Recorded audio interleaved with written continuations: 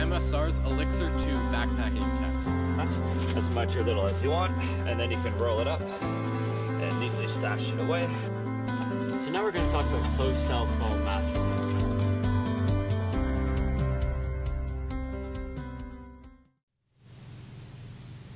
Hey YouTube, ScoutTech here with another video, and today we're going to help you guys find the perfect boot for you in the large sea of different selections. So first off, waterproof or not. If you're going to be using your boot in a lot of ankle deep water, a bit higher than that, you're probably not going to want a waterproof boot. You're going to want to go for something a bit more vented, as it drains a lot easier.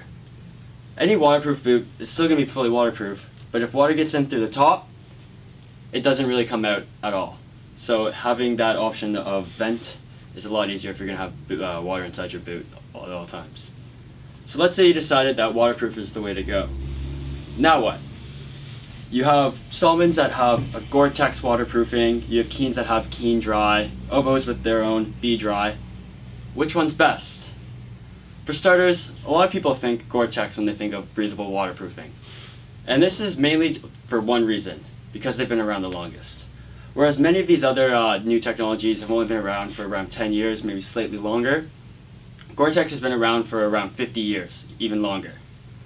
So this is what people think of, and they generally think it's best. This is kind of like how everyone calls bandages Band-Aids. Band-Aids aren't better than any other bandage, but that's just what people call them. Many of these technologies all use the similar materials and different methods, but they're all very similar, and they all have their own pros and cons, and they all generally are very similar. For example, there's Keen Dry and Gore-Tex. They both use very similar materials and a very similar method of waterproofing. However, a lot of users find the Keen Dry to be more breathable. However, some say the Gore-Tex is a bit more durable. They both have their ups and downs, and it's more about deciding what's best for you. If you want something with more breathability, look to Keen Dry or another option that's a bit more breathable. If it's durability, they're all very similar, but generally Gore-Tex takes the lead there. So now you've found what waterproofing you generally want. Now you have to look at the grip. There are many different types of grip. There's same thing kind of applies to as waterproofing, where you have different companies that sell and license out their technologies to companies. For example, Salomon uses a technology called ContraGrip.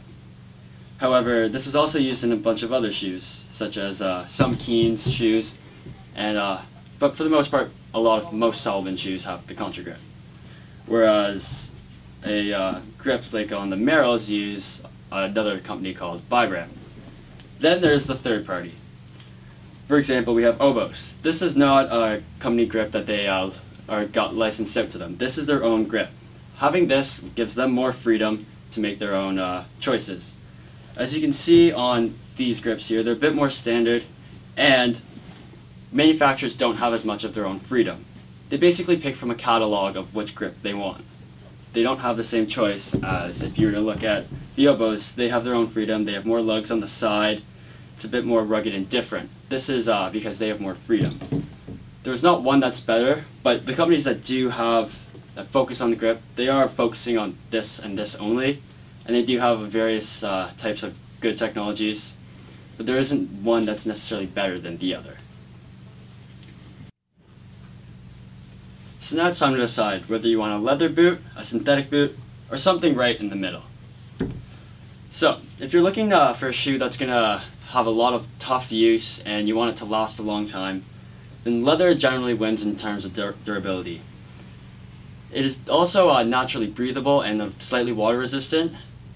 So, if you're looking for something with some natural water resistancy but you don't want to spend the extra buck for a full waterproof boot, then leather is generally the way to go. So there's two types of leather that's commonly used, full grain and nutbuck leather. They're both naturally water resistant and naturally breathable. However, nutbuck leather is more flexible and is slightly less durable due to its refined process. Synthetic is more breathable, especially before adding the waterproof liner, and it's also a lot lighter. So if you're looking for a boot for long treks, and it doesn't have to be, not going to be the hardest use on it, having that lighter boot is something you will probably want, and synthetic is definitely much, much lighter. Leather generally offers a bit more stability as it is more durable, so over the long term, your leather boot is going to hold that form a bit better and keep your foot stable for longer. There's always hybrid options as well that have a bit of both and are generally companies try to go for the best of each. There's also the styling. This isn't necessarily the most practical thing to consider, but it is something that most people do consider and find pretty important. Leather boots have their own styling to them. Generally people think of them as like more of a classic boot, whereas now there's some newer models that are all synthetic and are trying to be aimed at like an everyday shoe as well if needed. The styling is all personal preference. Leather is also generally more expensive. So if you're looking for a high-end boot that's going to last you a long time and be very durable, leather is the way to go. If you're looking for something that isn't too expensive, then synthetic is the way to go. Or if you have kids and you know their foot's going to be grown in like a few months, then synthetic is definitely the better option for that as well. The one last difference is the break-in time. Leather is a much tougher material, which also makes it more durable. However, it is much harder to break in. Synthetic has been praised for its quick break-ins and its incredible comfort right out of the box. So if you're looking for a boot to take on a trip very soon, or just hate having sore feet for a day or two getting used to the boot, then synthetic is definitely the way to go. However, long-term comfort is generally tied between the two, as once you break in a leather boot, it is just as comfortable as a synthetic boot. Many different hiking boots come in a few different varieties. There's generally a wide option, and normally there's a low option and a mid option. So now you decide to boot. But, for example, take the X Ultras. There's a mid option and a low option. Which one's better? Well, generally the mid and high options offer much greater support around your ankle, and it's also a bit better for protection from branches, or if you're going off trail, having that extra protection around your ankles is nice to avoid scratches, cuts, bug bites. So this also, the higher support is generally better for weaker ankles. So if you're someone who's had an ankle injury or two and your ankle just hasn't recovered quite properly, having that extra support is much safer and will allow for greater support if needed. As you can see, many of the low options have a quick lace option where there isn't really a quick lace option for the highs. Quick lace is is really good for having an even fit around the whole foot, and it's much quicker. Some users say they have to readjust throughout the day, but generally it's the same as having to retie your shoe, just quicker. There's not that much difference really. Some shoes come with a pouch to put the extra lace in after you have tightened them, while some don't. If you're looking at a shoe that doesn't have this pouch, it is important to note that some users, if you have a smaller foot and have to tighten it a lot, some users get annoyed by the rest of the string, and it can be a tripping hazard. However, many newer shoes now have a pouch or somewhere you can put this extra string. So, the one benefit of having a low boot is you have much more flexibility in your ankle, which is good for having for hills, steep slopes, needing that extra mobility. Many experienced hikers who have learned where to place their feet properly on uneven terrain, so they don't need the extra support, like the mobility and the freedom of a low.